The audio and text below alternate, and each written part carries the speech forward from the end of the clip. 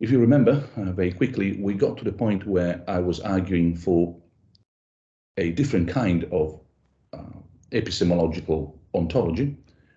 I compared a mechanistic, atomistic view, bottom-up, to a more holistic, top-down, network-oriented, relations-first, nodes after kind of perspective. That was the things and relations topic just above construction and conception. We can now move to construction and conception, and to do so, let me go back to a point that we covered in the previous lectures. I hope you remember this particular way of presenting the digital or digital technologies, including artificial intelligence, of course, these days.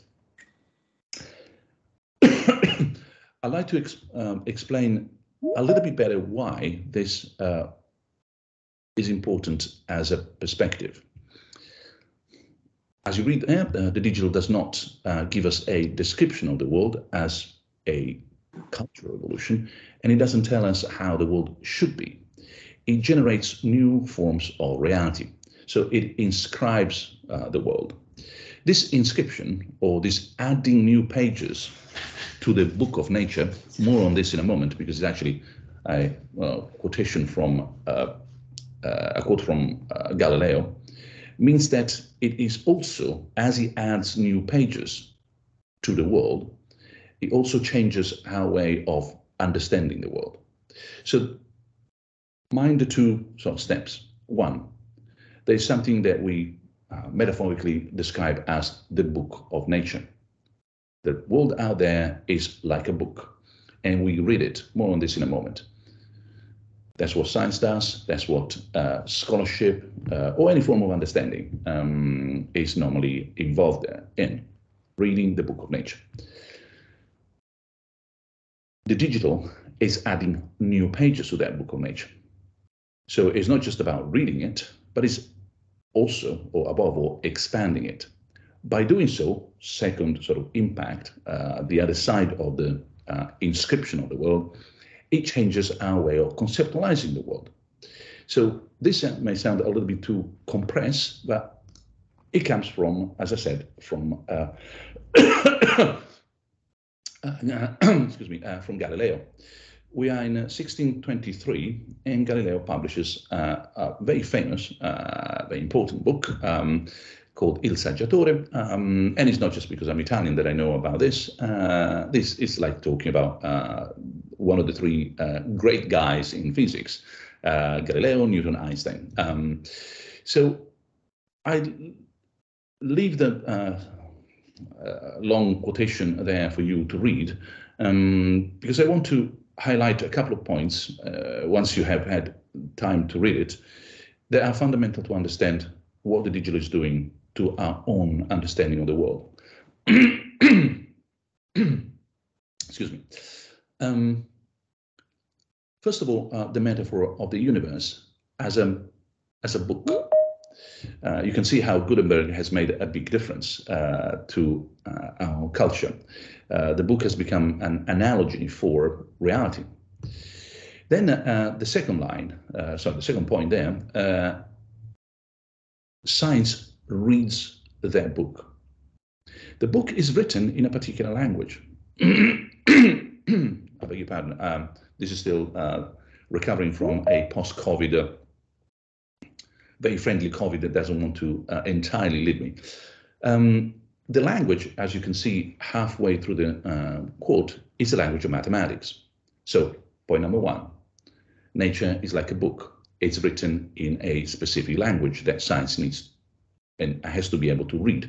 What language? The language of mathematics. Well, that's a huge step.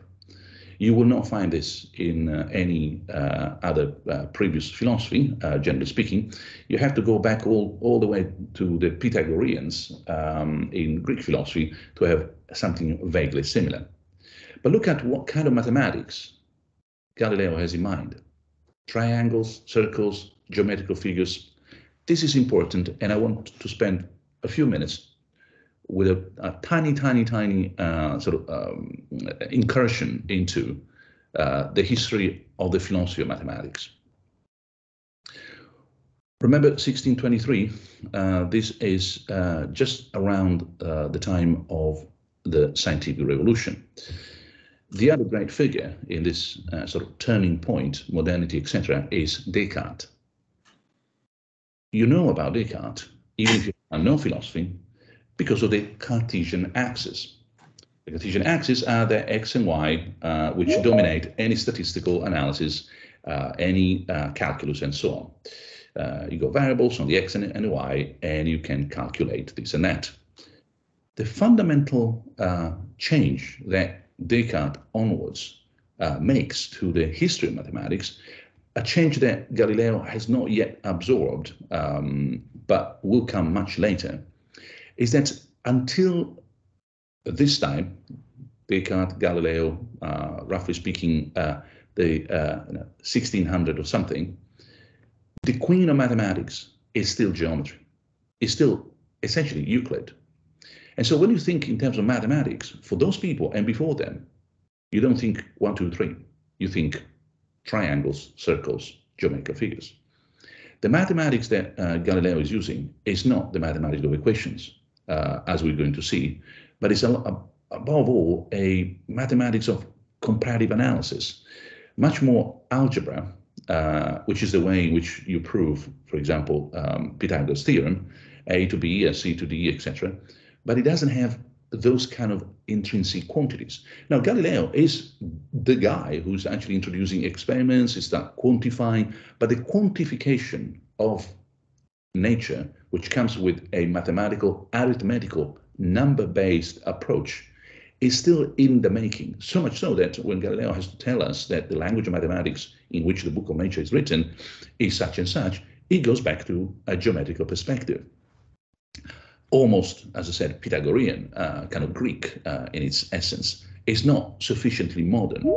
Today, if you were to tell people, oh, look, no, the world is written in the mathematical, in the language of mathematics, and ask anyone, what kind of language is that? People will immediately think in terms of numbers, whatever numbers they have in mind. And it could be strange numbers, but it will be quantities. It will be adding, subtracting, multiplying, dividing, etc., statistical probabilities, but it will not be a geometrical world. Why that? Well, there's one passage, if you like, if you want to remember anything, which is the following. Descartes, with the Cartesian axis, solves that very, very, very peculiar problem, which we have found here. And let me show you.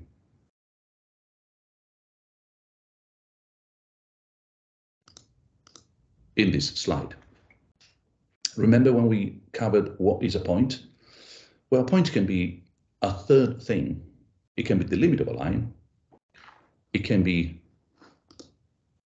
a cut of a 1D line, or it can be a couple of numbers. A point on the Cartesian axis is a value of the x and a value of the y. I hope this is clear. I don't have a slide to show you because it's elementary school, not even middle school. So if you have the Cartesian axis, remember that kind of L with the x at the bottom and the y on the side, and you have a value for the x, say 2, and a value on the y, say 3. You draw a line and another line, and where they meet there, it's a point. So a point becomes a couple of numbers, written normally, with some simple arithmetic notation, and it could be, in this case, say x equal 2, so you put 2, comma, y equal 3, so 2, 3, and 2, 3 identifies a point, and a single point on the plane. So what you have just done is to transform geometry into arithmetics. This translation of geometry into arithmetic is crucial because it's the beginning of the long, long journey that will lead us all the way to computer science. Back to us, this sentence here, therefore, is really highlighting a turning point in the history of mathematics. Geometry is still excuse me, the queen of all mathematical disciplines. It will not be the queen for long. Arithmetic will replace it. Arithmetic will replace it in terms of the foundation for all mathematics. Now that we can reduce, say, or simplifying with the Cartesian axis, any geometrical figure to a specific set of numbers. At that point, you can describe curves, you can waves, circles, triangles, just as a bunch of numbers arithmetically structured. Geometry becomes arithmetics. Arithmetics will keep going for a long time. It will become calculus with Newton and Leibniz. At that point, not only you can describe geometrical figures with numbers, but you can describe movement, change with numbers. The reason why both Leibniz and Newton came up with the calculus is because they needed to understand how, for example, planets would go around in that particular sort of pattern. And you cannot simply describe that in terms of a fixed circle or a fixed curve. You need to have something dynamic, something that keeps moving, changes through time. So calculus is developed. Calculus becomes the power horse of any sort of discipline that needs to calculate how something moves from A to B. So in economics, for example, how you want to calculate anything as a sort of historical transformation of, say, inflation. The crisis of mathematics, and we're almost at the end of this little mini lecture on the history of mathematics and the philosophy of mathematics, happens once people start wondering about what lies below arithmetics. What is the ultimate ground? How can I justify my mathematical understanding, which is no longer geometrical, because geometry is grounded on arithmetics, and arithmetics is grounded on what? Well, it's grounded on, depending on which tradition you belong to, mathematical logic plus set theory. The crisis of the foundations in mathematics happens when people start wondering what is the grounding for set theory and mathematical logic. We're now around the time when Frege is doing his work. A work very similar will be done by Peirce in the United States, but Frege is much more visible, much more known. Also thanks to Whitehead and Russell, Principia Mathematica, we make the third step. Geometry is grounded on arithmetics. Arithmetics is grounded on the foundation of arithmetics is mathematical logic. At that point, mathematical logic needs only one more step to be reduced to a sort of logic of zeros and ones. Once you have that, the computational sort of transformation of our mathematical sense of the world is concluded. Oh, by the way, the crisis of foundations ends up by the assumption of some axioms that need to be assumed. And there will be more coming in the following years, Gödel, incompleteness theorem, etc. But that is for another day, for another story. What we have completed here at this point is that today, when you read, people quote this sentence only up to it is written in language of mathematics. And if you read that, the universe is a grand book written in the language of mathematics, you are completely misled in terms of what Galileo had in mind. He was thinking geometry, we're thinking computers.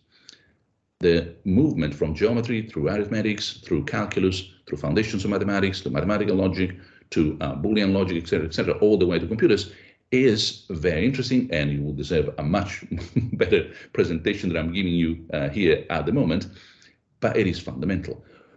Final point on this amazingly rich text in front of us. I want to stress this. This, without which it is humanly impossible to comprehend a single word of it. Without this, one is wandering in a dark labyrinth.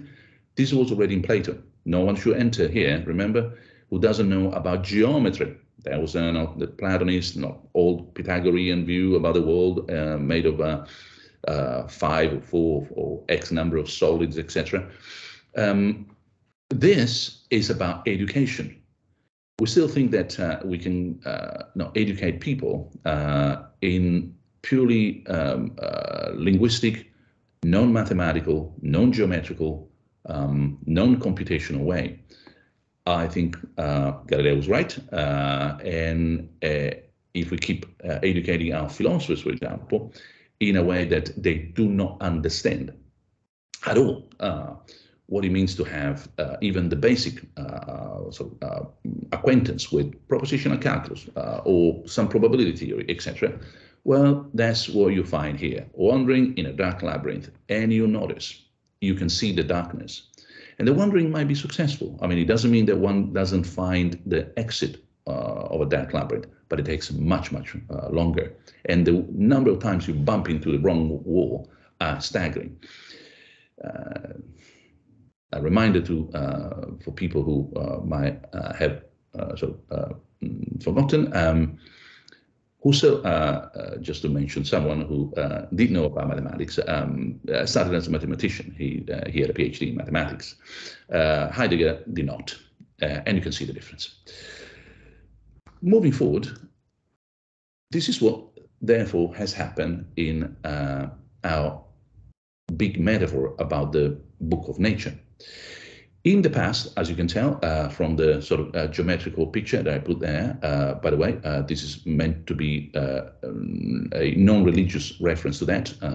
Religious people, I hope, will not be offended. Non-religious people, I hope, will not be offended. It's just a matter of a cultural reference to something that in Western philosophy is very common. The idea that the book of nature has been written by God. It's written in mathematical symbols. The writer is not us, the writer is God. So in first line, God's writing, what you have is a twofold sort of writing. God in the Christian, Western, kind of parochial philosophy that we inhabit here, on this corner of the world, writes in mathematical symbol, or writes what we are going to read twice. It writes it ontologically by creating the world in that particular sort of fundamentally mathematical way. And then it writes it again through special text, for example, the Bible or the Quran. So God's writing is both ontological, the universe, and semantic, the Bible, for example.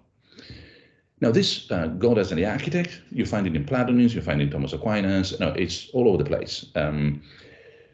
The novelty from Galileo onwards is that is the reading, which happens to be the human side of God's writing.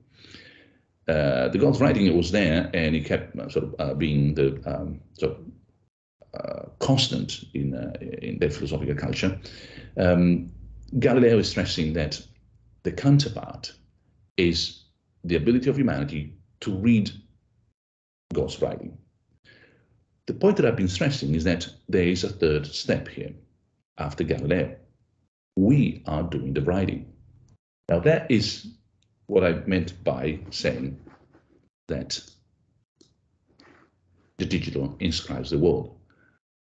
And I'm emphasizing the digital, but actually, as you may imagine, is a long technological transformation. As we move forward, God's writing is quickly replaced by our own writing, and our own writing is both ontological. We create new forms of reality, new ways of inhabiting the world, and semantic, modeling that world in a way that makes sense. Remember what I told you before? The two steps. We are adding new pages to the book of nature, and by doing so, we are transforming how we understand that book of nature from a digital perspective. So the digital not only is the writing of pieces of the world. Anytime you put forward somewhere a piece of code, that is a new piece of maths that is inhabiting the world, a new sort of little line in the huge book of nature. But by doing that, we are also acquiring a perspective, a level of abstraction, which is very digital. And from that perspective, we remake sense, something to be said much more clearly and more carefully in a few, in the next lecture. But we are reinterpreting and therefore re-ontologizing the whole world as we have seen it. Let me pause for a moment here. Think about what I just said. The point that I made would not be meaningful and if you went for all the reconstruction that I provided. So what you see in front of you, God's writing, the ontology, the semantics, the arc, the patterns, etc., human reading, and so on. We now reinterpret all this in light of the fact that we are writing, digitally speaking, both the ontology and the semantics of the world we inhabit. Well, that sort of final point casts a completely new light on what we have seen before. It's a bit like a narrative in which you discover halfway through that actually that character X, Y, and Z has changed, and what seemed to be so and so is really such and such. The facts remain the same, but the interpretation changes. These facts the same, interpretation different, is what I'm talking about here when I say we are re-ontologizing also our perception of the world. So when referring to written in a mathematical language, that's the actual Italian in a lingua, in a language that is mathematical. We move from geometry to logic, from logic to programming, and from programming onwards, we think of the world as more the matrix, just to be totally pop culture. If you remember some classic moments in that series, especially the first movie, amazingly good. So, if worth watching again. It's all about numbers. Of course, the numbers need to at some point get a shape. That's why I picked up this particular picture as a background. But it is the numbers that make the difference, not the shapes, not the geometry. The reading, at some point, becomes a matter of equations. This is the last sort of nasty bit of maths that I want to show you. I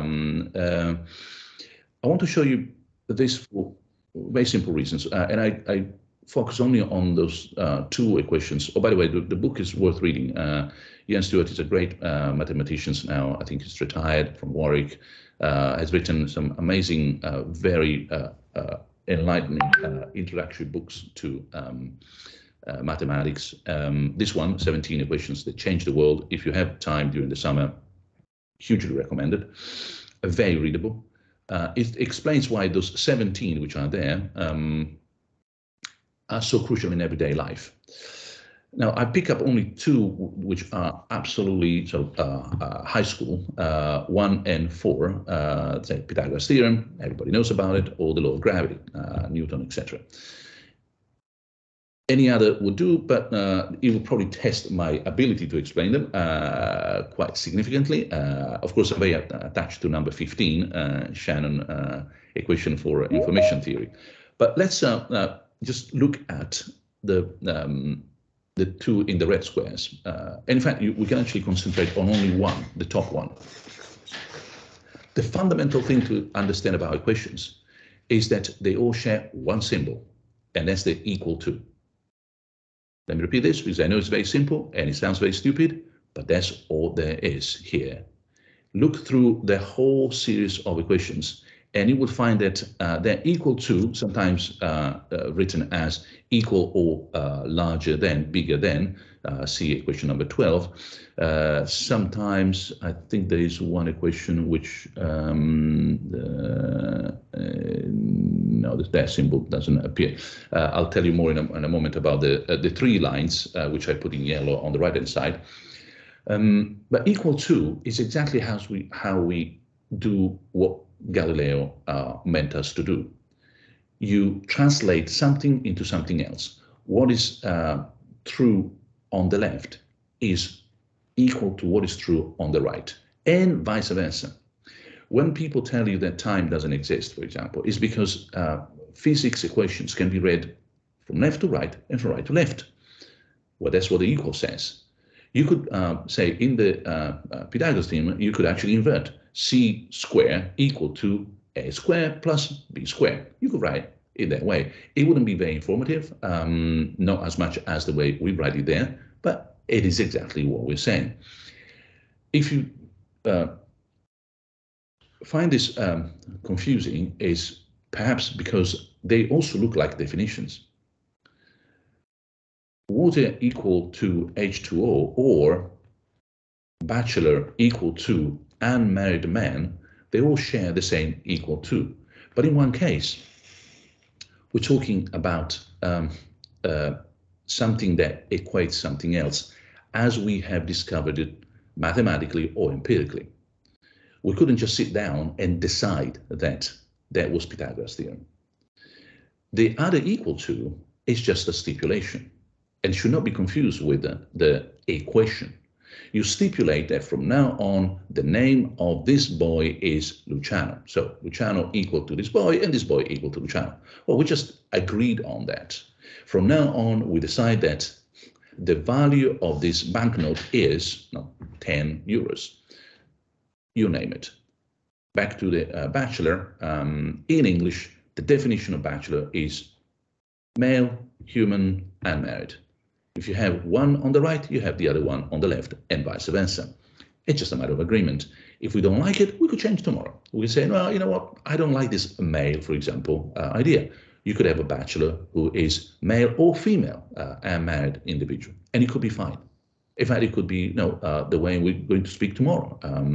So let's not confuse things that we can model in the world by working with the world. Remember, we're still modeling the world. We're modeling the world in a way that the law of gravity makes sense. But we're not stipulating that that is the law of gravity, and from now on, I decide that the world will go in that particular way. When people get confused, and there's plenty of them, especially in pop culture, but also among philosophers, science is just a matter of stipulations. They confuse equations with definitions. Definitions are a matter of agreement. You can change them and nothing happens. Equations are a matter of successful interaction with the data, remember, the signals sent by the source. The source is nature, in this case, law of gravity. Send us some signals. We can make sense of those signals through the law of gravity. You cannot simply stipulate what those signals mean, because it's not up to us to decide. We are reading message sent by nature. Now, notice the slight difference, analogy compared to Galileo. Galileo said that we were reading nature. We're not. We're reading what nature sent us as a signal, which means that whatever nature is in itself, well, we leave it to any metaphysical speculation, or indeed, as Kant would say, to God's perspective. Another story for another day. So I just want to make sure that here you also have this other bit of information. The symbol equal to was introduced in 1557. It's not that old. How mathematicians used to do maths without that little symbol, which seems to be so fundamental? Well, you can tell that before inventing literally the graphics of equal to, thanks to Robert Record, they had to write it is equal to. So if you read mathematical text before 1557, you actually write the bit of English or German or whatever, or Latin, meaning such and such and such is equal to such and such and such. Robert decided that he needed something shorter, so he put those two symbols, and he put those because he had in mind two parallel lines being equally distance from each other. That's why we have that symbol. Much later, an Italian logician will introduce the three lines to distinguish between a equation, which is the two lines, and a definition, the three lines, so that you don't get confused instead of think that the bachelor is an unmarried man and the law of gravity are just the same thing. An agreement among humans to treat the world in such and such way. Now, once we have this, back to the original point. Remember when I told you, it seemed to be like a bit of an abstract concept many hours ago. Our culture is moving. It's not stable. It's constantly changing, and it's now moving in terms of scientific interaction with the world from mimesis to poiesis, from a representation to a interaction, construction of the world. It has nothing to do with anti-realism. I'm not saying that therefore the world is built by us, social construction. There is no such thing as external reality. It's all about what we decide, culturally speaking, values, biology, chemistry, physics. No, that's not what I'm saying. What I am saying is that we are moving from the Galilean view that we are simply reading the book of nature to a view that is increasingly a matter of intervention as well. We're also building and creating and writing bits of that book. And the more we write that book, the more we understand that book differently. We are no longer just readers. We are authors of both how the world is and is developing and how society, our own personal identity, etc., are becoming. So once you get a more poetic perspective, there's another piece of bit of history of philosophy that I can share with you, and then back to the main track. It's called the maker's knowledge tradition. I highlighted a few bits of this in the past. There's a whole paper written on this, if you like. But if we go back to Plato, the makers of something, according to Plato, doesn't know the artifact as well as the user of the artifact. So the artisan who has built, has created, design, constructed, produced, say, a vase, literally a vase, doesn't know that vase in the same way, but above all, as well as actually the user of that vase knows it. It's very counterintuitive. And in fact, I think that Plato got it completely wrong. In other passages, in other contexts, Plato has a much more nuanced perspective. But what we have inherited from Plato is that the maker of something doesn't know that something really very well. The people who actually know very well that artifact are the user of the artifact, which today would be a little bit like saying that the engineers and the producers of the smartphone in front of you know less well their artifact than you do, being the user of the artifact. It's very peculiar. And yet, it was so well entrenched with the culture of the time and the rest of the history of the time of our philosophy that has stayed with us throughout, even these days. So if you pick up an introduction to epistemology, it will be all about looking at the world, observing the world, perceiving the world. What the world is like as a viewer, as someone who has to reproduce, mimesis the world. From take a picture of the world, have an idea inside your mind, etc., all the way to trying to figure out what the world is by having a Galilean reading of the world. Meanwhile, no, what we have really been doing in our everyday culture has been to emphasize more and more the fact that those who make something, they really know how that something works. Now, of course, Plato, etc., had plenty of reasons to undermine an artisan sort of knowledge of the vase and the aristocrat knowledge of how to use that vase. If you read Plato, the number of sort of maneuvers that he has to make in order to convince you that that is the right way of looking at it are quite sort of interesting. It remains unconvincing.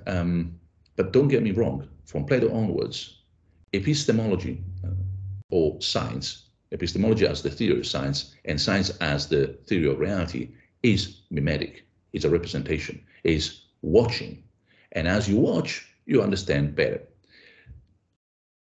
Plato has in the background, and that sort of will echo again back in Kant, the suspicion that actually, if you are God and you build the world, well, you know that world much, much better intrinsically for what it is than if you are just a user, a viewer, someone who is an outsider and has a sense of how to use the remote control for that particular sort of world and change channels.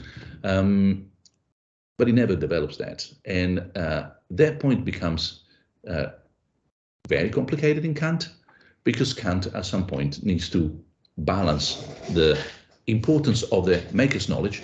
If only you could know the world from God's eyes perspective, you will know the world intrinsically for what it is at the source, not the signal, but you will know the nature as the book of nature that Galileo was presenting. And yet at the same time telling us, look, human knowledge is about representation, it's about the phenomena, it's not about the noumena, it's not about the thing in themselves, and therefore you have to make the most of your models, but you have no access divine or direct or make us knowledge access to the system.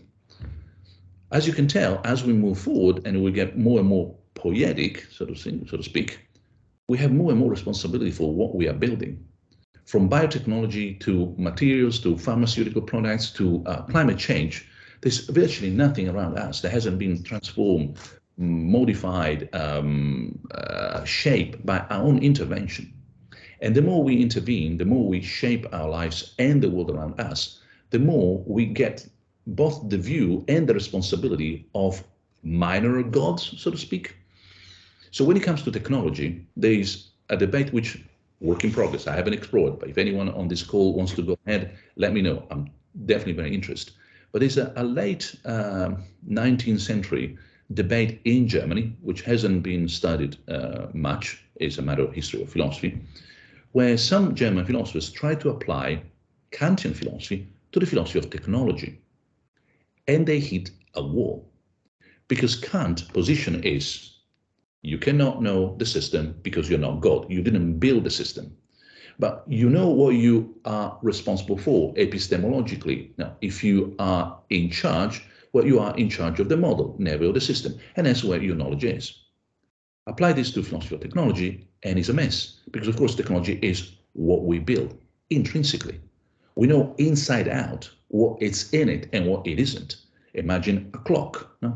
Classic example, remember the mechanism, etc., that we showed before. And so how come that we have this non-knowledge of the intrinsic nature of the artifact when we are the artisan who made the artifact? And it's no longer just a matter of partial problem with the artisan and the vase, when the rest of the universe is actually nature and therefore is given to us. But it's a problem of, well, pretty much everything that is surrounding us. So the shift from mimesis to poiesis is also what you find, and this is a very, very big picture from where to approach explainability in AI. And I find it a little bit strange, well, no, that's philosophical view, that when people discuss the explainability in AI, there is no reference to all this, because this is the actual context where that problem is landing. It's an artifact. We are the builders. Make us knowledge. We should know exactly what's happening, what's not happening in it. And yet we have built a system that is so complex in a way to be described later in terms of complexity that we cannot predict what the system does. So here is another chapter in this sort of dialectic. We're back to the view that actually as users we may know even better the builders, the makers, what the system does, because it will be only as users we apply the system that we know exactly what this does and doesn't. For example, strange solutions, the delusions or hallucinations, to use a bad technical term, much more popular these days in machine learning, than the original makers. So in this sort of dialectic between user, maker, artifact, built by whom, known by whom, we're now back to the other pole of the swinging kind of dialectic, and ask again, almost as if we were Plato, do we really know this artifact, or are the users better placed to know how it works because they can test it all the time? Here, final point, we need to shift from a different perspective in terms of what it means to have an explanation. Indeed, when it comes to machine learning, we have built systems that are as complex as nature, and therefore are as impenetrable sometimes as nature is. There's nothing magic, there's nothing sort of extraterrestrial or existentially risky or anything that smells of superstition here.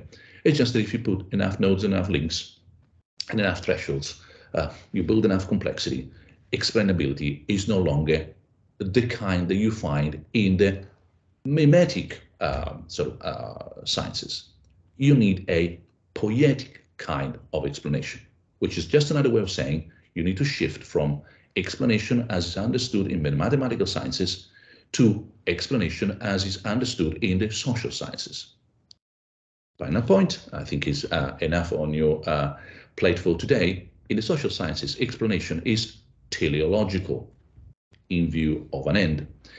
Let me give you a super simple example, and then we finish this lecture. Imagine you need to explain to someone why there's so much traffic, say in New York this morning, Monday morning, 8:30 in the morning, it's raining, schools are open. What is exactly the explanation? You have gazillions of cars everywhere, no one is moving. Do we have an explanation of that? Yes. It's Monday morning, everybody's trying to go to the office, everybody's trying to get the kids to school, it's raining, and I don't know, there's a tunnel block, or that road is not working, or there's been an accident. I find that perfectly fine, and it's a perfectly fine explanation. It doesn't tell me why every single driver is at their place at their time. That mimetic explanation is what physics would require. Switch to physics. Why the ball hits the ball and why the other ball moves, etc. Newtonian physics. Well, we can actually calculate all the balls and all the sort of triangulation, etc. And we have a sense that we understand the causal. No, all this happens, therefore all that happens. Link here is what we would expect in a normal physical, biological, chemical world, where we try to capture, remember, the signals coming from nature through equations, see above. That explanation works perfectly fine. And indeed, as the world we are interacting with becomes more and more complex, say in quantum physics, more and more we rely on probabilities. Necessity in even the mimetic sciences goes out of the window pretty quickly. You have enough bodies interacting with each other. Look at Wikipedia, the three-body problem, which has got nothing to do with academic positioning of people in search of a job, but it's actually the interactions in sort of in terms of Newtonian physics of three bodies, and you already know that that becomes not predictable in a sort of deterministic way. So determinism and the simple causal, the stone thrown against the glass breaks the glass sort of model, even in mimetic simple approach sciences goes out of the window pretty quickly. We move quickly towards statistical analysis, margin of errors, that little tab that you find on top of any statistical decent analysis. Footnote or footnote. Every time you read about how many jobs are going to be destroyed by AI, look for that little tab, error margin. If it's not there, that's rubbish. End of note. Back to us. Mimetic analysis, therefore, is already probabilistic. When it comes to social or other complex systems, we know that we have given up the possibility of having a deterministic step-by-step explanation a long time ago. You must have read at least something about, say, the causes of the Second World War. There's nothing magic about the Second War. In fact, it's everything tragic. It's a human, horrible, disastrous episode in our history. Do we have that sense of if this, then that, the Newtonian billiard balls causing each other sort of explanation? Of course not. And we could pile up a huge number of explanations to make sense of that episode. We could go way back to, say, the First World War. We could even go back to colonialism and the British Empire and the emergence of America as a superpower, Japan history, etc. God knows where we can go back to and how many causes we can accumulate. And as in yesterday, at some point, that network of nodes and relations gets cut off and says, some are too distant. If we keep getting all the way there, we will never get the real causes. And so we might say something about the end of the First World War, Germany emerging as a new superpower, the British Empire, the crisis of France that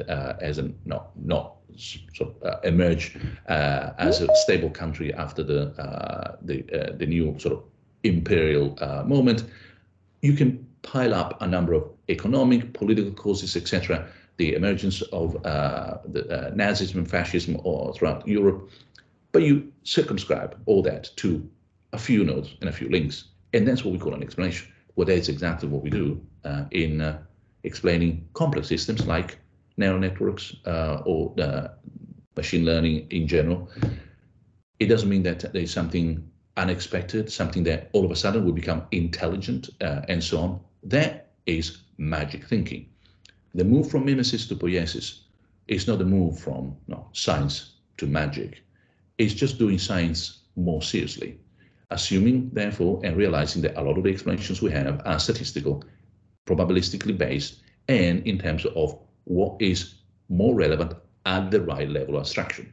Back to New York, the right level of abstraction is not why every car is there for what reason, because that would be asking why every node in my neural network is doing what it's doing according to that threshold, so that it does what it does. Impossible, but it's okay to just have the level of abstraction at which what matters is the weather, schools open, yes or no, offices open, yes or no, any traffic, so any accident happening in downtown.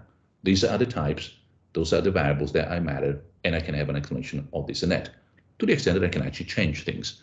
For example, I can change the time when the schools open so that I don't have the same problem. Now, back to us. As you can tell, there is a lot in all this movement. The digital revolutions, now we're coming to an end of this lecture, as you may have realized, it's opening entirely new questions we haven't had before. I just gave you a couple of examples in terms of what do we mean by the language of mathematics when it comes to reading the book of nature. Are we reading the book of nature, or are we reading the signals sent by nature, which is a completely different story? If you read the book of nature, you're reading the noumenon, the reality in itself. If you're reading the signals sent by nature, well, you are in a modeling system kind of relation. Are we, and that was just one example. The second example just covered now, when it comes to not just the mathematical book of nature, but when it comes to explanation, what do we mean by an explanation today? It cannot be the same that we meant when Newton was around. There's much more probabilistic thinking, margins of errors, level of abstraction at which an explanation is or is not satisfactory. We have, as a matter of consequence, a concept deficit and a project deficit, which is good news for people in this room, virtually. It means that there's a huge amount of super interesting work to do. The joke is that when there are problems, philosophers and lawyers are very happy. We have a career as philosophers, and lawyers make a lot of money. Having a concept deficit, meaning having a chance of getting out of the low stage in the history of philosophy, we're getting out of the Heideggerians and the Wittgensteinians. We can be philosophers ourselves. We can tackle philosophical problems. We don't have time for philosophers' problems anymore, not at this stage. The problems that are surrounding us are too pressing, too important. They're going to make too much of a difference to waste time interpreting someone else's thought, and did he say or did he not say what he actually said or not. Project deficit. Well, if anything, I hope something has come out quite clearly, that modernity doesn't work anymore. And it doesn't work not even in a postmodern reactionary sense of, well, we're no longer them, but we don't know who we are in ourselves. I wish I had a brilliant label to name our century or non-modern time. I don't. And hopefully someone in this room, virtually speaking, will come up with one. At some point we will have one, and one will stick. I hope it will be the good one. But certainly what we are missing is a non-modern project. Remember the age of the eye? We need a much more timely project now. It will be the end of this set of lectures when I will talk about the green and the blue and the human project, but certainly it's worth all our efforts to understand who we want to be when we grow up as a new sort of culture, as a new epoch. We're not modern, we have been modern, we don't have to be modern anymore. Modernity doesn't fit the needs that we have today. It's not a criticism of modernity, it's just a matter of using the same metaphor, moving to the next chapter, which we have to write.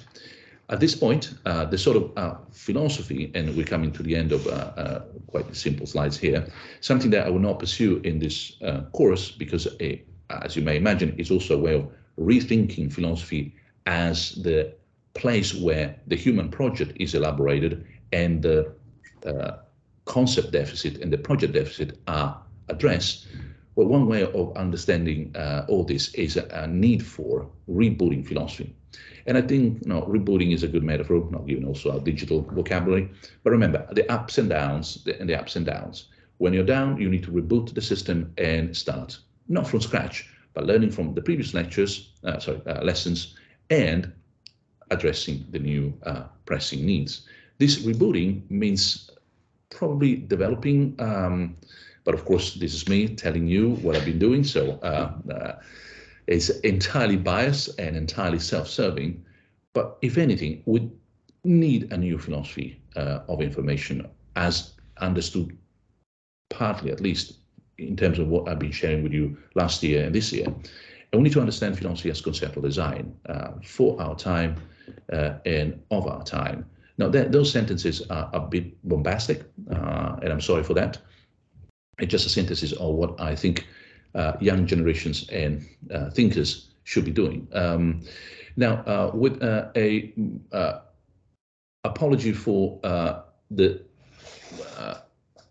postman, which makes all this very analog and not very digital, resolved by my wife, luckily. We're back to the lecture.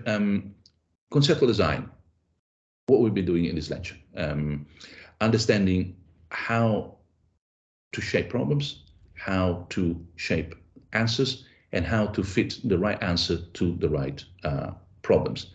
Nothing new. I think philosophy has always been conceptual design. Good philosophy should be conceptual design, has been like that since Socrates onwards. In conceptual design, understood as philosophy, you should be able to criticize. It's a must and it's a precondition, and it does mean a certain kind of philosophy. The philosophy that is not developed as a oracle that speaks and people just have to listen and interpret. We want to be participants in the dialogue in terms of understanding rationally and informatively what's going on. And the last line there means that the kind of philosophy that we need to develop is not a timeless one, the one that is good for any season at any time, for any human being, for any culture, for any history. Well, that is wonderful. But what we need today is a philosophy for our time that enables us to understand the open problems that we have and develop the right, as in fit for solutions for those problems. That's why it needs to know of our time, for our time. Now, this is a bit more sort of Hegelian Marxist that you would expect from someone from like me, but then no, you learn from the best. Philosophy as conceptual designs, as I told you a moment ago, formulates the right open questions and offers the right open answers. I stress the second line, answers. Philosophy is not just about asking questions. Asking questions is fundamental and is probably the most difficult part of the job, but without answers, you don't have a philosophy. You just have an inquiry, a wandering around.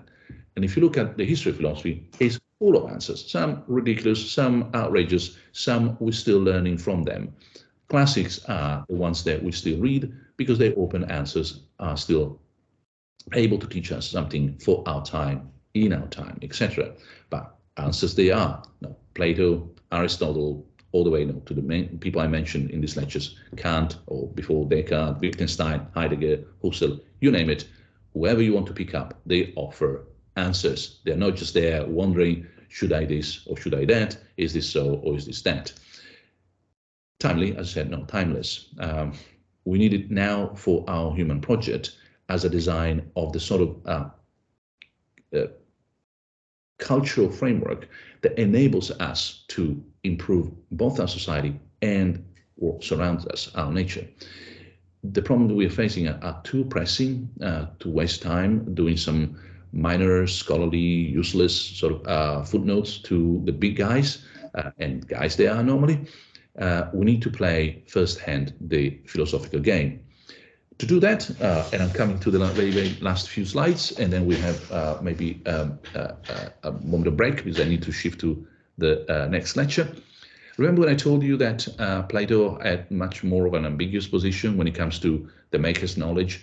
The Plato that we have inherited, the Plato of the textbooks, is the one that says the maker doesn't really know things so well, is the user that knows them much, much better.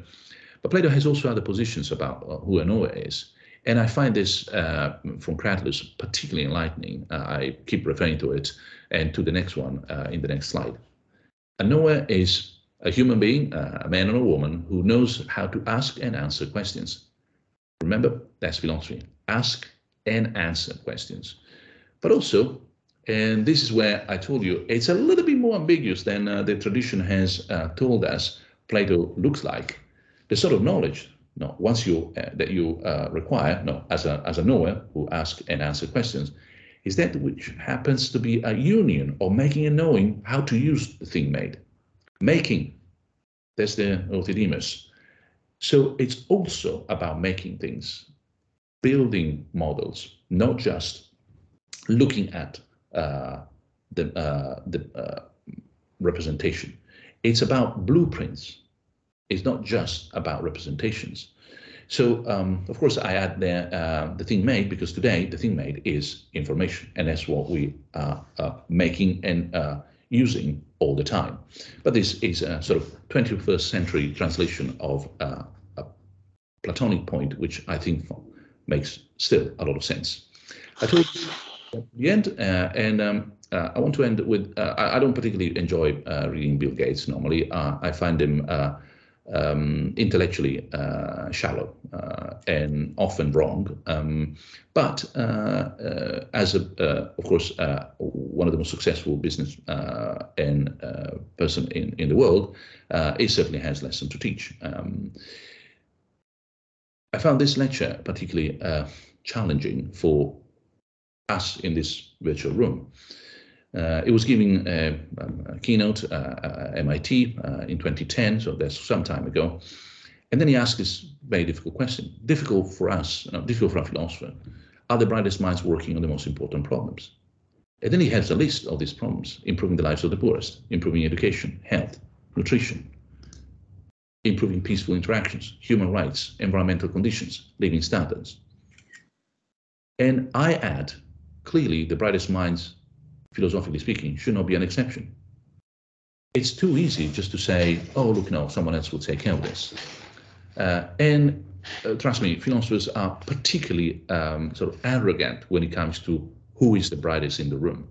They think that they are, no matter what mathematicians, what physicists, what poets, what literature Nobel laureates say. The philosopher will always think that he or she knows better, more profoundly, asks the deepest questions, has the most amazing answers. So if he is coherent, if philosophers, he or she are really considering themselves the brightest philosophical minds, are they working on these problems? I would say yes. It's just a couple of steps removed. So you don't have to be on the ground giving clean water to someone. Remember the 800 million people without clean water, to make a difference to the most pressing issues in the world.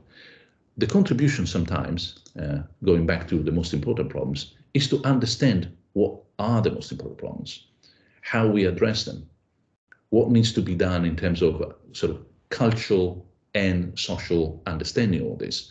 So anyone has now their own jobs, and the job of the philosopher is to do the conceptual design properly so that it does make a difference to these things, improving the poorest, the lives of the poor, education, health, nutrition, all the way to peaceful interactions, human rights, environmental conditions, living standards, and a better life and a better human project on this planet. Now, if philosophy works in favor of better lives, better society, better environment, a good human project, then is the philosophy that we want to have at this time. And then the brightest philosophical minds will have joined the effort. If it is working on some kind of an intellectual game to see whether those particular pieces on the chessboard can be put differently, or a move can be made against someone else to prove them wrong, etc., well, we're not doing the right philosophy that I hope we will be developing. Certainly not the kind of philosophy I want to do. So my invitation for everyone in this room, and I can see we are quite a number, don't waste your time. Don't waste your time on philosophers' problems. There's plenty of philosophical problems that join their effort. They are part of exactly that sort of movement, and philosophical minds should not be an exception. The real issue, therefore, is how can we contribute to that effort by developing the human project for the 21st century. It's ambitious and it's architectural, as opposed to helping placing that particular brick on that particular wall in that particular construction. It's a much more philosophical endeavor, but it contributes exactly to the same kind of trend. For that, no, there will be a few more lectures, and I hope we will end up covering that topic in this course. But before that, we need to address, and that's the last lecture, slide for this lecture, the second topic in our ontological inquiry. Remember, the digital inscribes not just reality, it inscribes the subject, us, the self, the I, the me, the soul, the mind. Different cultures, different philosophies have different terminology and very different nuanced sort of understanding of what it means to talk about the subject. But so far, we've been talking about the object, external reality, the world in itself, the system understood as what we encounter, bump into, what opposes us, in the German word, which is fantastic, the Gegenstand, what stands against you, which reacts and resists your interactions. And by the way, if you don't like the German word, Peirce had a similar view about reality, is what resists your effort. That is what we find interactable. Well, we cover that, I'm afraid, in a way that should be much deeper and I hope much more refined by other people. But we touch, I hope, a few interesting points in terms of ontology of reality, or to put it more carefully, epistemological ontology of a system where the system is understood as external reality. Now we need to shift to the second topic, which is an epistemological ontology of a system where the system is the subject, it's us. The digital re-ontologizes not just the object, not just the external world, but re-ontologizes also ourselves. In that sense, it is ego-poietic. A simple word, trust me, just a shortcut to mean poietic, making ego the self. The digital changes the self, transforms the self, is a technology of the self. And as a technology of the self, which I think is an expression already used by Foucault, if I'm not wrong, we need to understand a little bit better what that means. To do that, we need to move to the next lecture. So at this point, I would say that we maybe take just about 10 minutes break, if everybody agrees. And it's 39, we reconvene at, shall we say, 45. So 6 minutes from now, I'll stop for a moment, glass of water, and I introduce the next lecture. Then there will be time for Q&A. So if Claudio is okay, we stop for a moment and reconvene in about 6 minutes.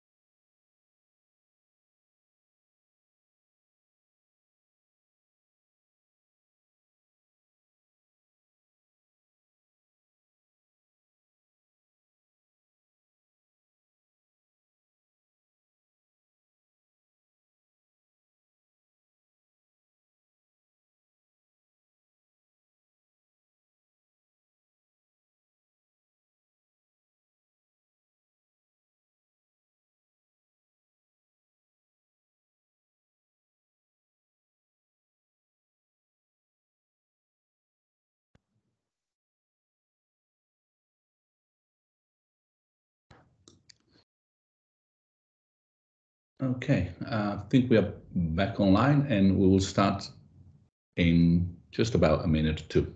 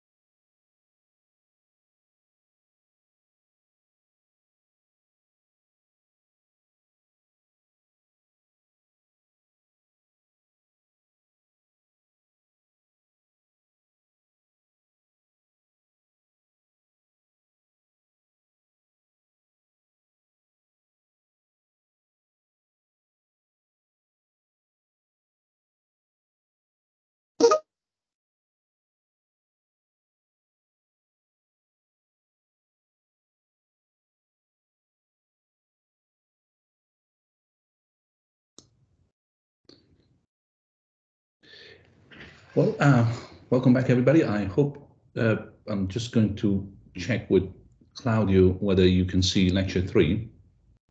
Yes, we can. Okay, perfect. Thank you. Thanks, Claudio. And let me thank Claudio again because it looks like the passports are not coming. So we just double checked this morning, and the lectures will keep going the way they are, being online until the American consulate will decide to give us back the passport, and I will be able to come to Bologna. Until further notice, therefore, just assume that everything happens online. It is also unclear, and I'm waiting for instructions, whether we will have a lecture tomorrow. As you probably know, Berlusconi died, and because he was prime minister several times, I think 4, there will be a national mourning tomorrow.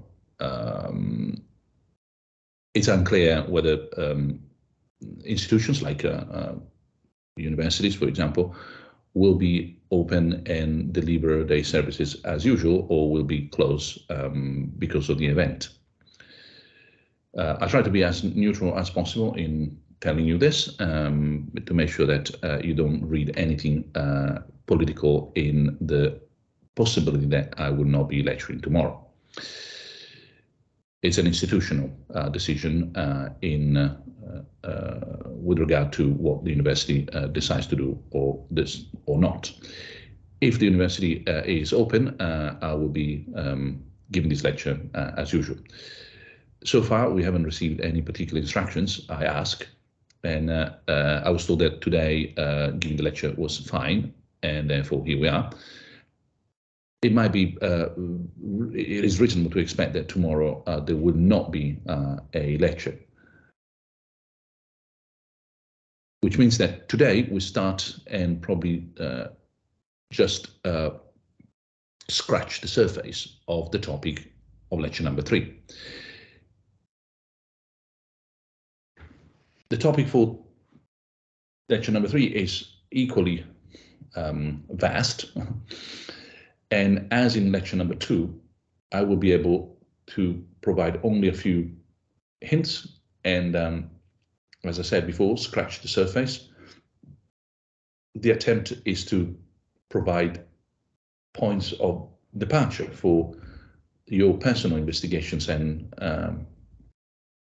troubles, intellectually speaking, while at the same time giving you what I hope is an overview of the way I approach these topics. The sharing of this overview is not done in terms of indoctrination, but is done in terms of showing how one can cope with these issues, and therefore sharing with you some experiences which I hope may be useful when you will do your personal work on topics of your own interest. I think someone is on at the moment in terms of, no, thank you.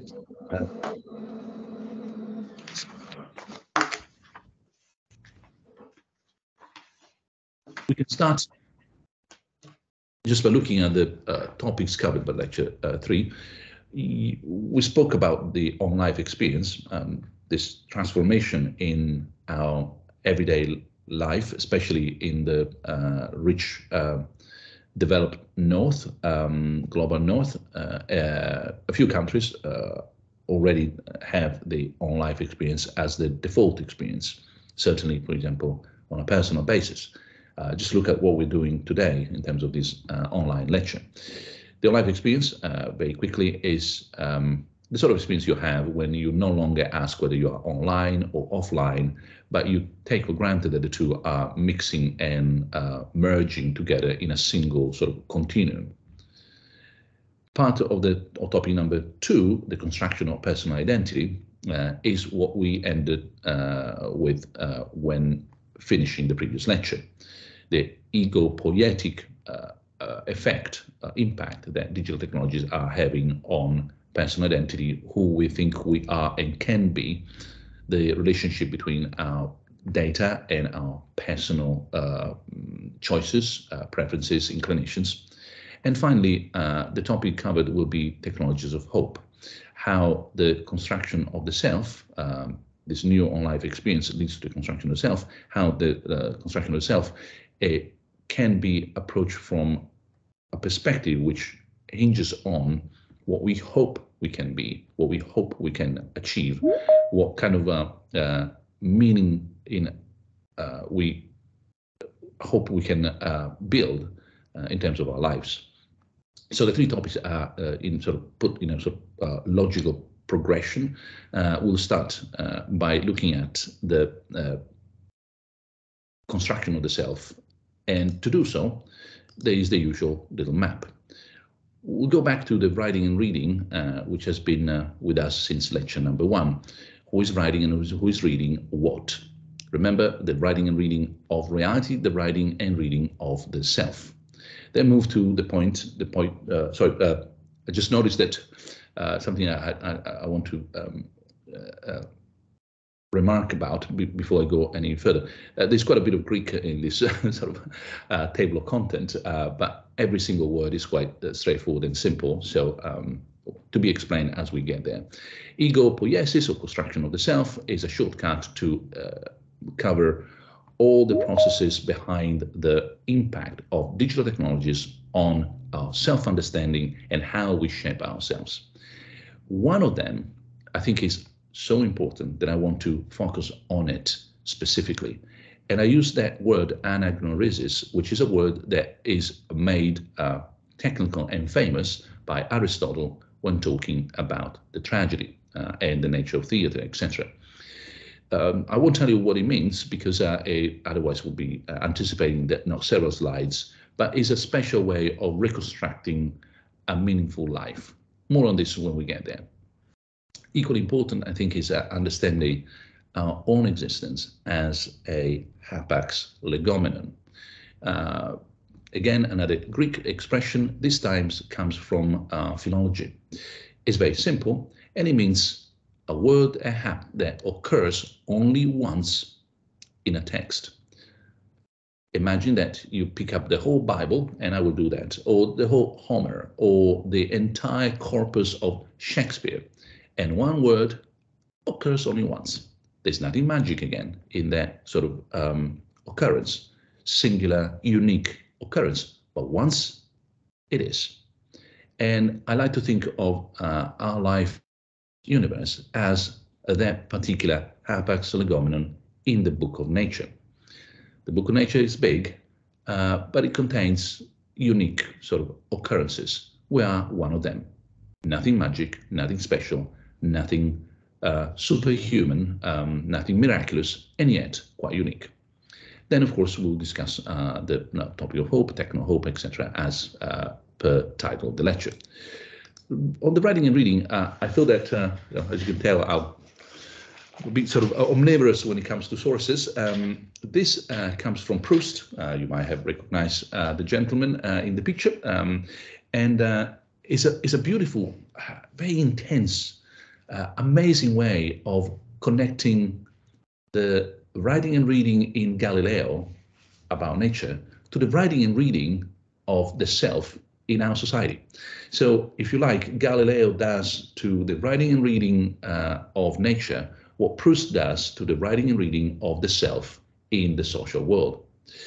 And if you keep reading, and I hope you've been reading as I speak, I put in bold the essential point. Our social personality is created by the thoughts of other people.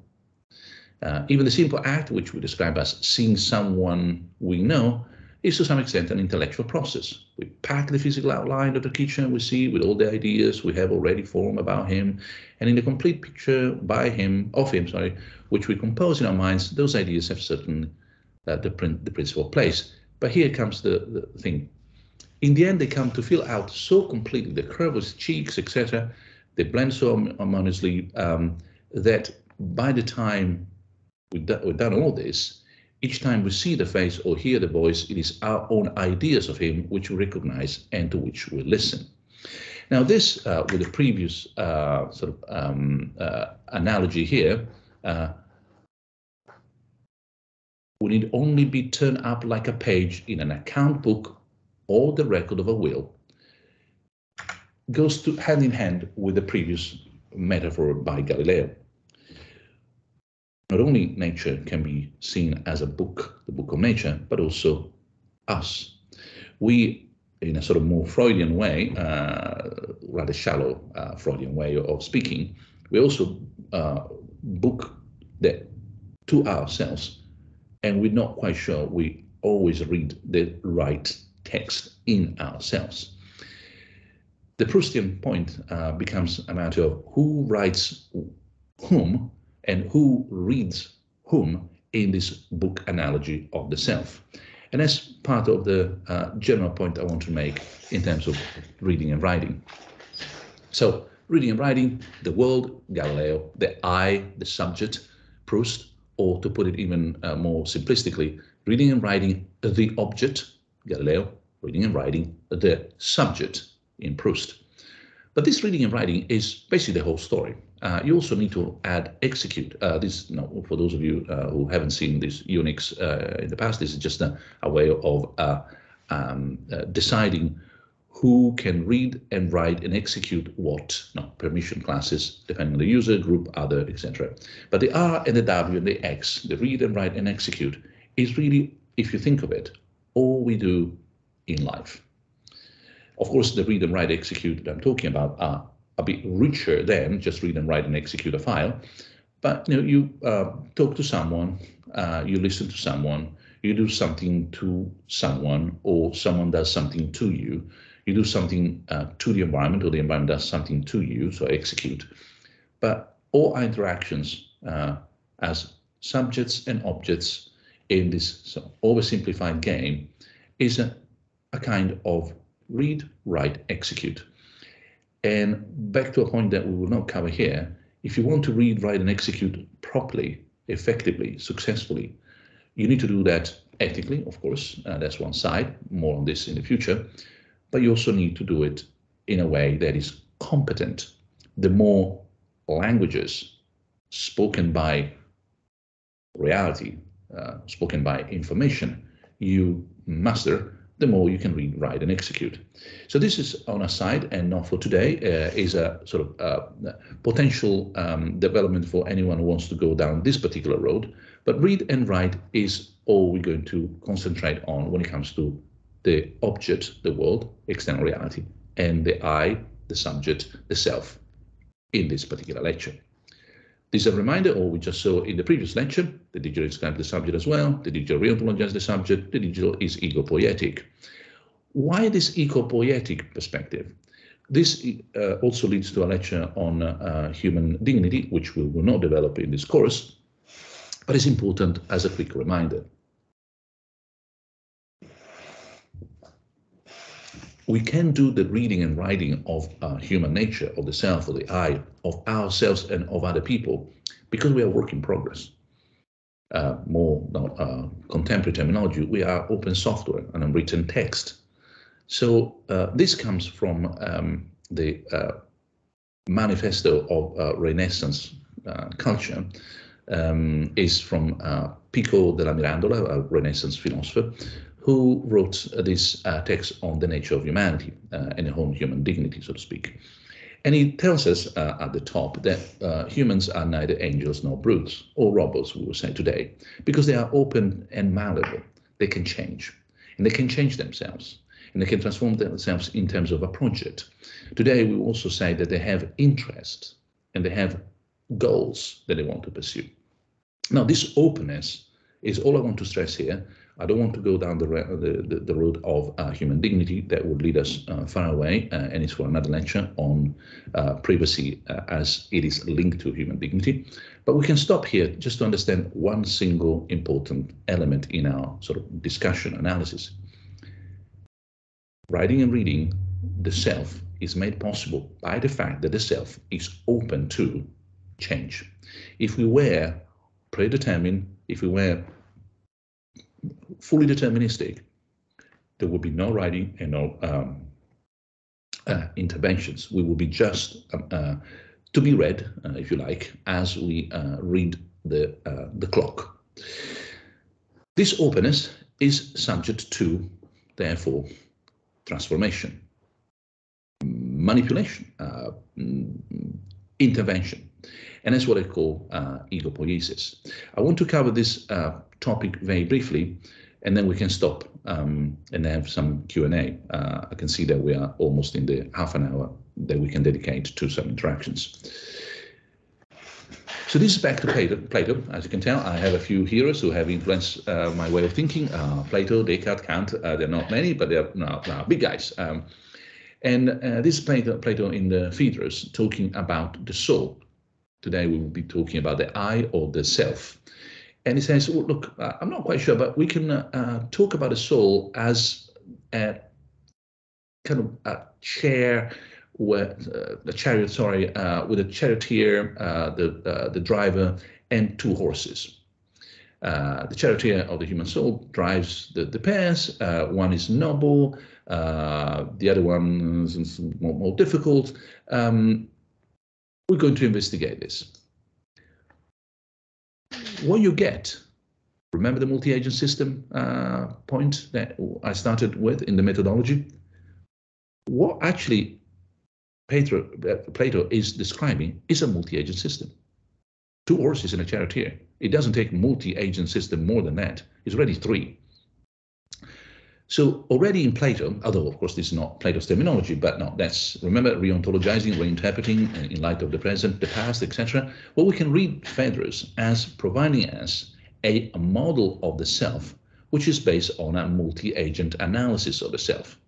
Three agents, two horses and a human being, the charioteer, interacting to make sure that things go well. What is also very interesting, and something that you don't find in, at least to the best of my understanding, and in any sort of commentary on this super famous passage, is that the work done by all the bits that make sure that the system is actually coordinated. The chariot and the tack, as I write there, as the structure that guarantees unity coordination. Those are what allow the system to be, persist, act as a single and continuous entity. We can say much more about this, but it's crucial to focus not just on the three agents, but also on what keeps the three agents together.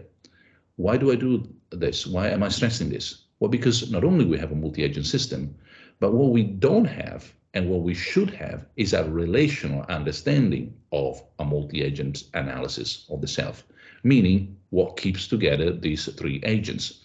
These are not a horse and another horse and a charioteer walking down the road. There's something immensely missing here. The chariot, the tack, what keeps them together, what makes them interact properly. And if you want to work on the interactions between these three agents, you need to have the right chariot, so to speak. So you need to work also on the relations. A bit of extra sort of history of philosophy here.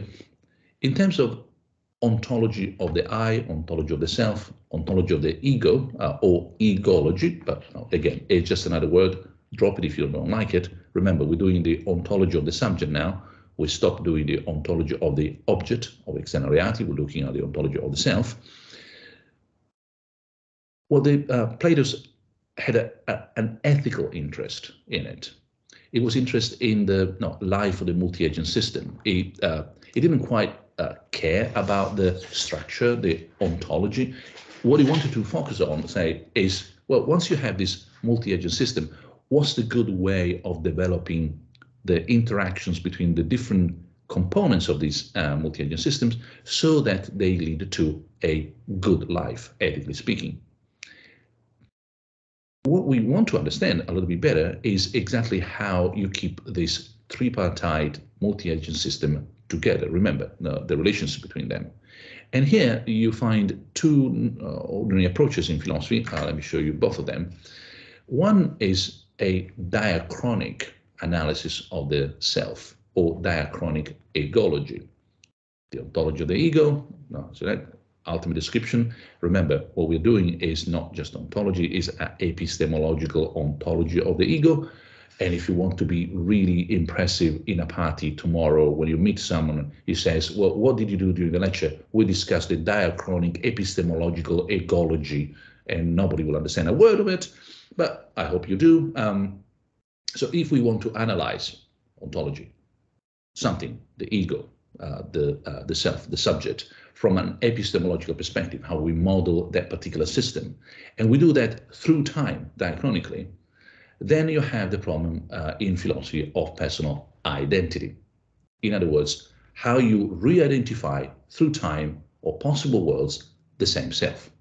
To put it super simply, how do I know that Luciano today is the same Luciano that he was yesterday or 10 years ago, and he would be the same Luciano had the world been slightly different? Suppose, for example, had he moved already to Yale last month, would he be the same, or would he be someone else? So just to summarize, that is a whole huge area of philosophy of mind dedicated to the philosophy of personal identity. The stress is on identity, how you re-identify the same individual through time or possible circumstances when, from our own way of approaching this, you are modeling that particular system, modeling ontology from an epistemological perspective of that system called the ego. So the modeling of the ego becomes egology, diachronic, etc. I hope you get that point. A bit unpacking, but hopefully the terminology is not too off-putting. On the right-hand side, you have a synchronic egology. The point is not to understand how that system remains the same through time, but what it is in itself, or rather how we can model it at that time. What is it? Remember, the question we're asking is always from a modeling perspective. We're not trying to get the I in itself, but we're trying to understand what it looks like from a modeling reading. So the ontology of the ego or self becomes a matter of philosophy of personal identity. What does it mean to be that person? So it's not about identification, but it's about characterization in time or in a possible world of that individual. So to put it super simply, on the left, is Luciano the same here, there, as he was in a different place at a different time, etc.? How do I know that that individual is the same through time and through possible worlds? On the right, who is that individual? What kind of characteristics qualify that individual as that individual and not someone else? How do I know that is Luciano and not Claudio? Okay, so these two sort of lines of development have received two different answers. The diachronic or diatopic through space or through time re-identification has endurantism, is an expression in philosophy, or perdurantism as positions in philosophy of mind. And one tells you, well, a self, a whole object, the you exist at each moment of its history, and it's the same self moving through. No, so it's like as if you were a boat moving through a river. It's the same boat through time, through space, through possible circumstances, because the boat doesn't change. Perdurantism is the view that their self, their subject, is a four-dimensional entity which is made of a series of spatial and temporal parts. It's like a frame of a film. So you are the same film, but each part of that film is a different self. It's almost like as if you had a very, very long life made of frames, and like a film, the unity of that film lasts through time by extending through time. So it's not a boat that goes through the river, but it's like a movie going through time. These two positions, plenty of debates, etc. We will not get into that. What we do get what we don't want to have as a problem.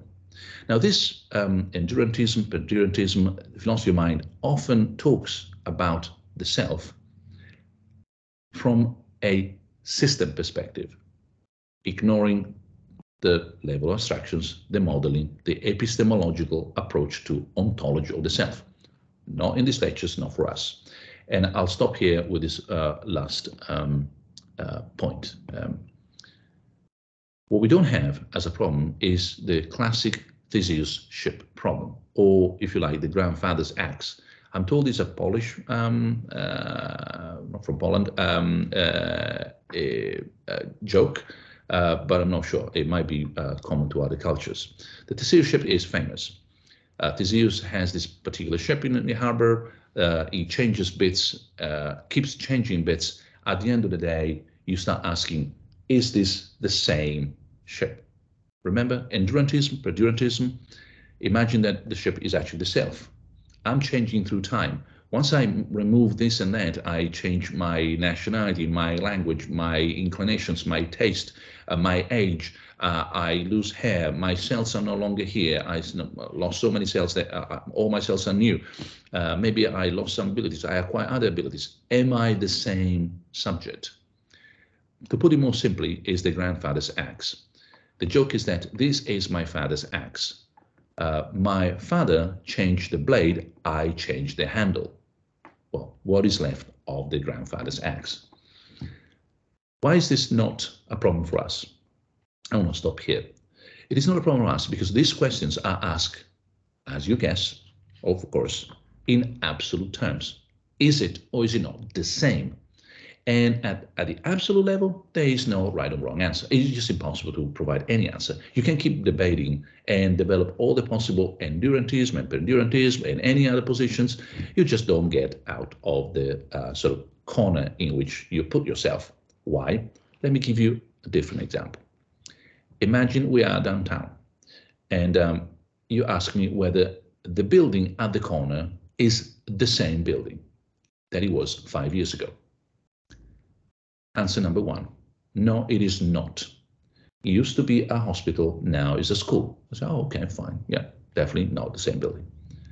And then answer number two, yes, it is. It's exactly the same building. I told you, you need to go at that building. The building there used to be a school, now it's a hospital. It doesn't matter, but it's the same building. Turn left at that building, and that's where the car park is. The car park is next to the building. It's the same building.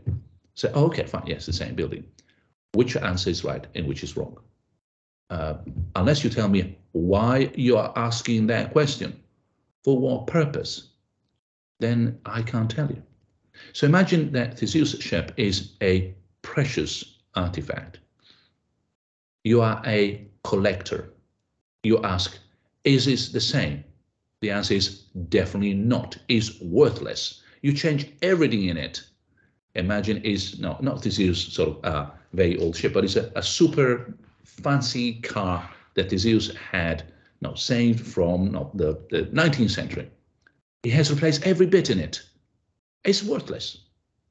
Now, other question. Imagine that the question is not asked by the collector, it's asked by the taxman. And it says, Theseus, is that the same ship? No, I changed everything. I don't care. That's the tax you have to pay. It's your ship. And not Theseus sort of trick here. You definitely have to pay the taxes on that ship because it's yours. It's the same. But I change everything. I couldn't care less. It doesn't matter. It's the same kind of, so for example, shape, the same amount of tons of cargo, etc. Same for the car. Oh, it's a collector car. It's useless now. It has lose all the value. I don't care. You still have to pay, you know, this and that, say, to the taxman. So I hope the example is sufficiently silly to make the point clear. When it comes to the problem, which we will ignore in the rest of the lecture, so of a diachronic ecology, you need to have a level of abstraction. No level of abstraction, no reasonable space to give any answer that can actually give ground for a disagreement. Remember, we're not going for a final answer no one can disagree with. We are trying to build a ground where we start exchanging reasons pro and contra reasonably. There is a chance of finding some real friction so that we can get some real advancement in our understanding. We might even understand why we disagree. We might still disagree, but we will know why we disagree. We're not just in an empty space, in a vacuum, when anything and the opposite of anything goes, and you have no way of grasping what reasons are in favor of one or the other position. Now, when it comes to asking that question, is it the same or is it not the same? You need to tell me in what sense are you asking, or what reasons, for what purpose are you asking that question? What is the teleological value of that question? Teleology, meaning discourse about the end, the goal of something. If you have a teleological analysis, it means that you're trying to explain what you're doing because of the ends or the goals you are pursuing. So what is the teleological value of these questions? If you don't tell me, then I have no ground to exchange reasons pro and contra, whatever answer is coming. At that point, anyone's game. At this point, we stop here, because this is what we're going to investigate in the rest of the lecture. So I wanted to make sure that in terms of understanding the self, we could get rid of half of the discussion, which is fundamental, is important, needs to be addressed properly, level of abstractions, and is the nature of the self as the self changes through time. That's not what we're going to inquire in the rest of the lecture. What we want to inquire is something that comes logically before. Before asking whether it is or is not the same through time or in different circumstances, so-called possible worlds, the previous question is, what is the self? What is the nature of the self? And how, remember, the digital revolution changes our understanding of the self. That is the topic we're going to address in the next lecture. At this point, however, I stop here and sharing, and we have a bit of time for Q&A.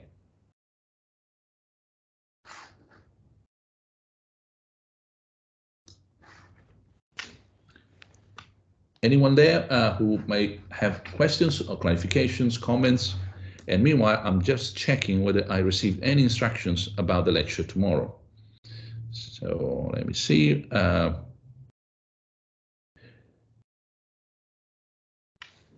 Not yet, but I will tell you before saying goodbye whether it was going to be a lecture or not. Professor? Please. I have a question. Can we use ethics as a common ground to navigate the different worlds in the AI ecosystem? As the way you were explaining that mathematics was convened for everyone and like the equal symbol is equal for everyone.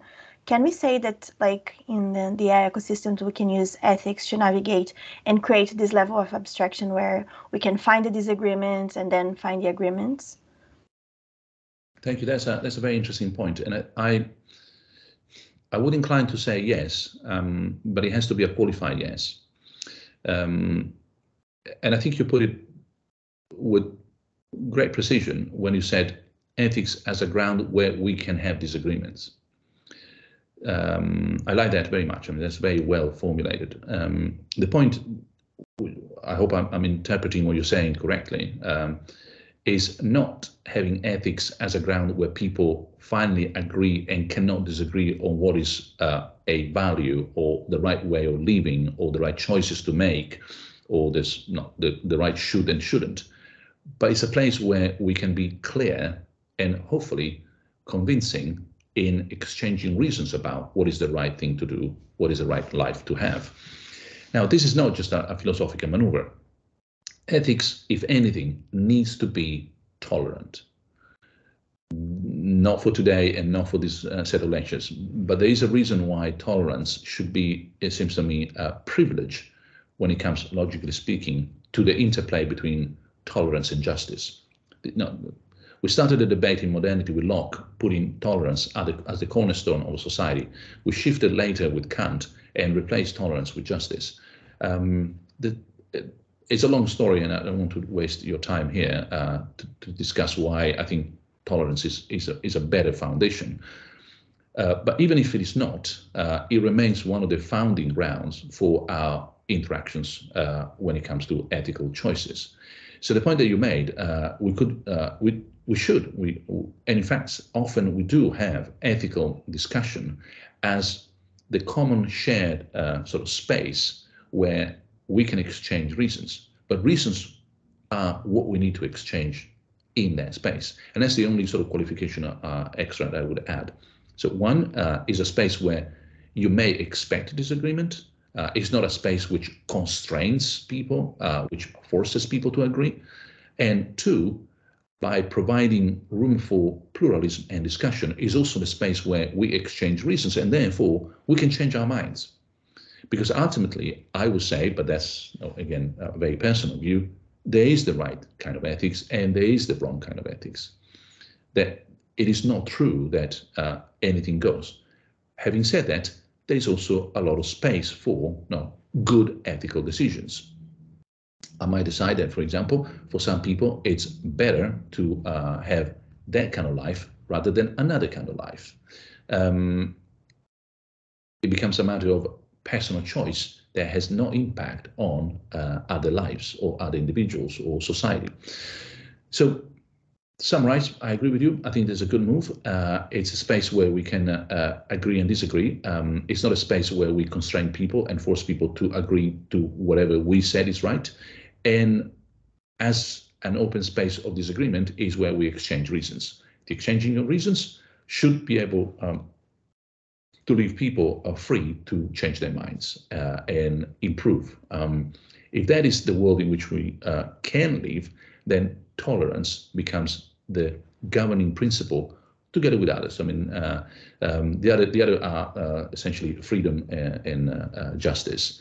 But I would say tolerance first in that particular perspective that you shared with us. Thank you. Thank you, Professor. Please, Angelica. Good morning, everybody. Good morning, Professor. I'm sorry, I don't think it's a wrong question because it's not very clearly in my mind. I'm a little bit still confused about it, but it's a question about the purpose. In the past, I assume that a sort of skepticism about tech and AI may come from a problem about culture and access of the people. But now, assume that we are in a democracy and we have a rule of law, with the speed about the refining of the tech and sometimes the evolving of it, how we can project, design a system if we have no time for fill the gap. We are still in time to fill the gap, to create, to project a system, to design a system for a model that can involve everyone and let them have a culture that can make an access to the tech and not thinking that we are making gaps. I'm not sure I'm explaining well, sorry, but that's my question. Okay, let's see if I'm not sure, and I don't want to misinterpret what you said. I think there's a point that I think I grasp in your question, which is a sense of urgency in terms of how much faster the world, and especially the world of technology, but the world in general, is changing, developing, creating new gaps, closing gaps. No, it's a magmatic, fast-moving, deeply changing world there, and how slowly sort of the design of, say, the human project, or even the sort of discussions that we're having today progresses. So to put it in terms of the previous question, the space of reason where we exchange reasons pro and contra in terms of open problems needs time, and it's time for reflection, times for more informed deliberations and so on. Meanwhile, the world is going bananas. So it's like deliberating on this airplane that is going all over the place and possibly crashing. Meanwhile, we on that plane, we are deliberating what to do, how to do it, and what's the right life, and what's the kind of design of technology they want to have, etc. And there's a certain urgency of saying, look, how do we cover this gap between how slowly we can decide, think, deliberate, develop our own human project, and how fast the world is moving. I'm afraid there is. So I grasp this point, and maybe I address only this point.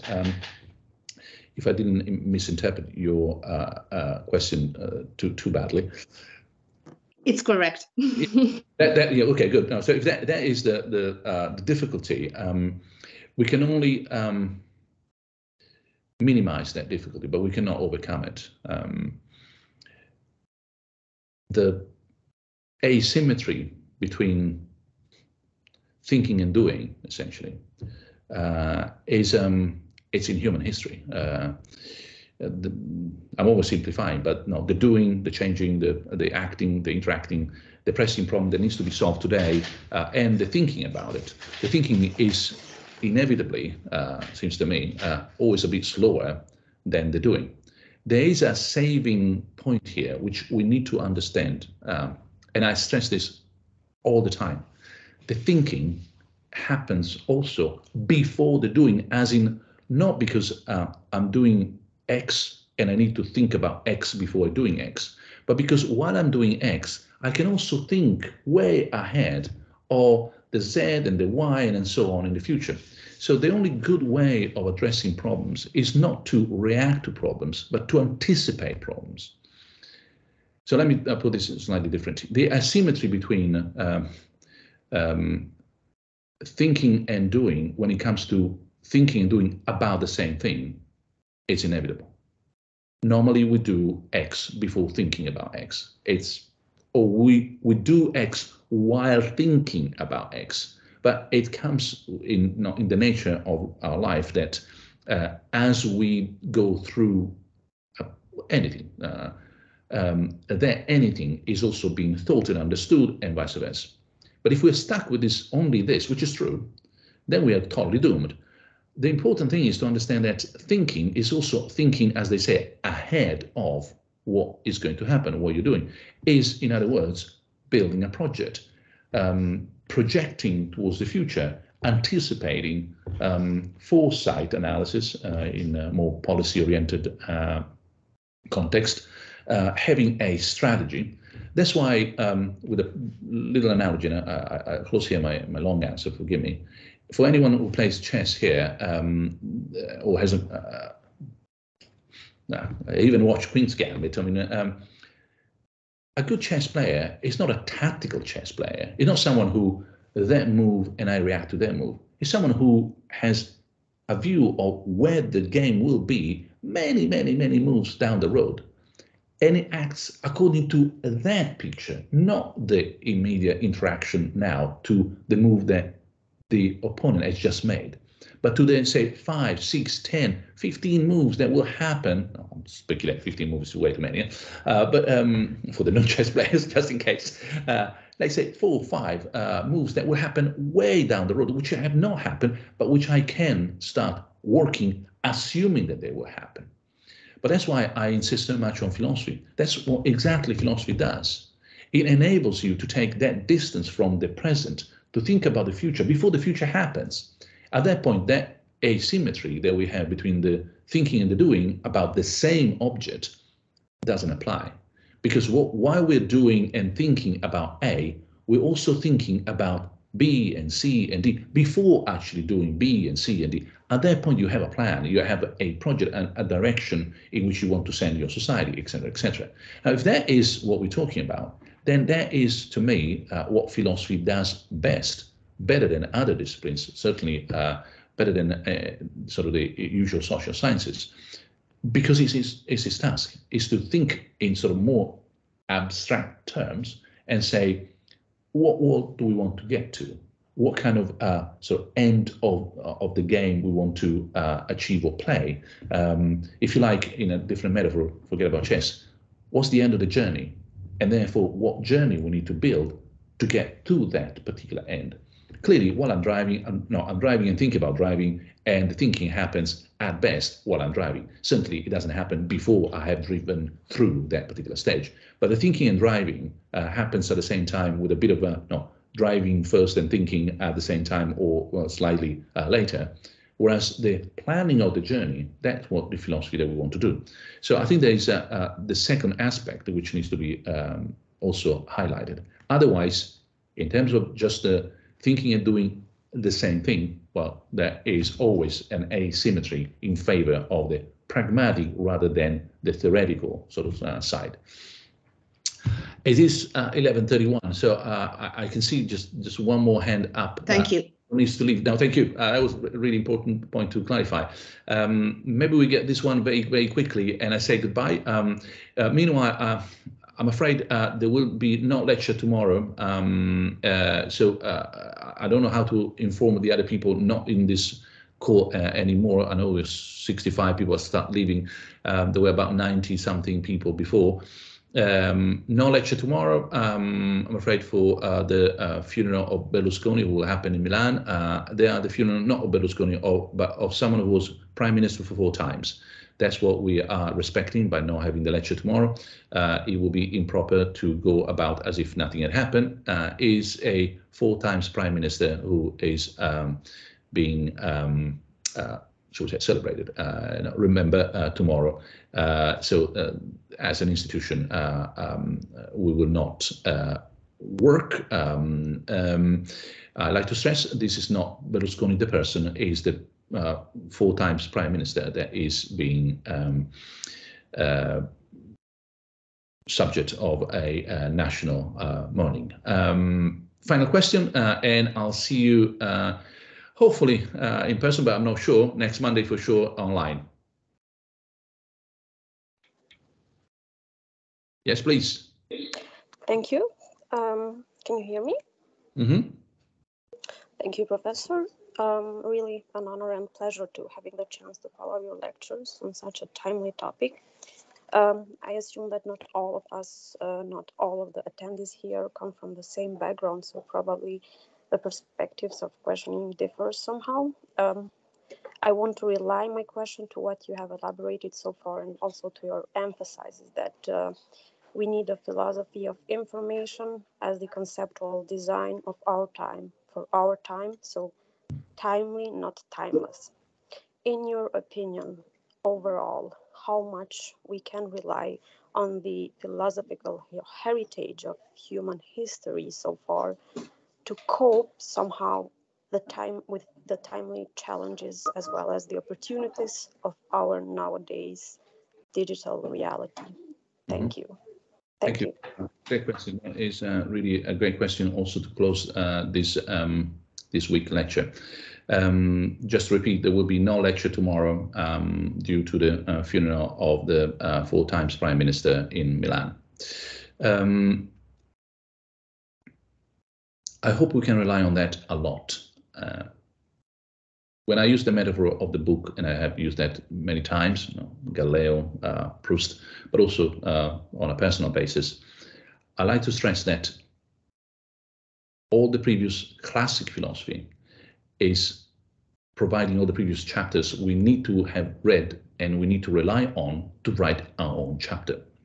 So this is not an attempt to start from scratch and say, abandon everything, forget everything. We can just pretend that nothing has ever happened. As you might have seen also in my sort of slides, etc., I try to refer to classic philosophical analysis when I can, even if I'm not an historian. So I do that in a sort of conceptual way that I hope is not incorrect, philologically speaking. There is a qualification that follows that, which is our interest in past philosophy should not be an interest in the past as a past. It's not archaeology, and it's not historical philological analysis. We should be, forgive me for the strong term, almost violent in acquiring resources from past philosophers. We will be pirates. We will steal and cheat whatever it takes in order to acquire conceptual capital from those philosophers and reuse it for our own ends. If you have ever visited Rome, you will see that a lot of the churches have been built by reusing, stealing, adapting materials, especially columns, from Roman temples. What they're reusing, which is very much frowned upon at some point, is a very strong, perhaps extreme analogy that I want to use here. We need to have all the possible philosophical capital that we can get from the past, which is enormous and incredibly valuable, but we need to get it to use it, not to admire, study, interpret, comment. That is a different job. That is the job of a philologist, is the job of a historian. It's not a job of a philosopher. A philosopher is, in that sense, as I said, is a pirate. He goes, steals, and when we will have stolen enough, hopefully there will be also enough of our own contribution to provide the philosophy of our own time, ready to be subject to the same kind of practice by future philosophical pirates who hopefully will steal from us whatever is good that we have created with our own hands. But that sense of not caring so much about, did they really say this? Did they really not say this? Was this the debate? Was I right and wrong in that particular sort of scholastic debate? That we shouldn't care. We should just go there and say, is this something that I need for my own work today to build the kind of philosophy that I need for the 21st century? Yes, then steal it. I have no mercy. But if it is useless, there is no point in having a debate. Now, what is useful to steal and what is not, there is very much a philosophical inquiry. And I cannot provide an answer because each of us has their own taste, interest, architecture in mind, particular philosophical inclination, something that you may find incredibly useless, I may find super precious, and vice versa. So it's not a single recipe for everybody, but still we must. And with that unethical sort of conclusion, I'll see you next week. Thanks again to Claudio and everybody on this sort of virtual call. As a reminder, there will be no lecture tomorrow. We will have the next lecture next Monday, same time, same space here virtually, and fingers crossed, me next to Claudio, if Claudio will join me in that room. But otherwise, online for sure, potentially also physically in Bologna, fingers crossed, if I get the passport back. Have a good day. Bye. Thank you. Thank you. Bye. Bye-bye. Bye. Thank you. Bye. Thank you.